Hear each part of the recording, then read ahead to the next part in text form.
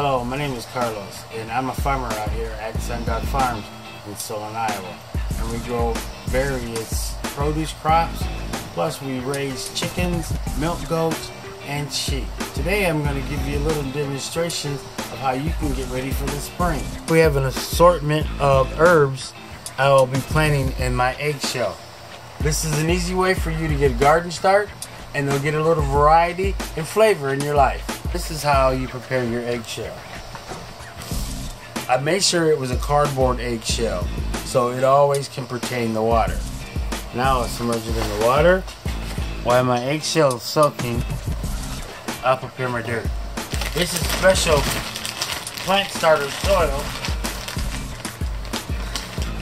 It's more of a peat moss that holds water really good.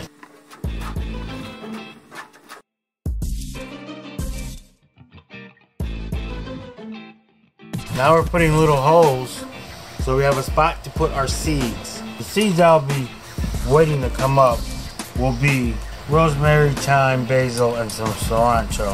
I put 2 seeds to every hole just to make sure one will come up. And then to top it off with a little bit more of the little dirt peat moss solution, put it in its case. You can have this anywhere in your house as long as you have a lamp on it for 12 hours. And you can put it on a windowsill and always keep it nice and damp. The immediate temperature should be in between 60 and 80. Room temperature is about 70 in your house.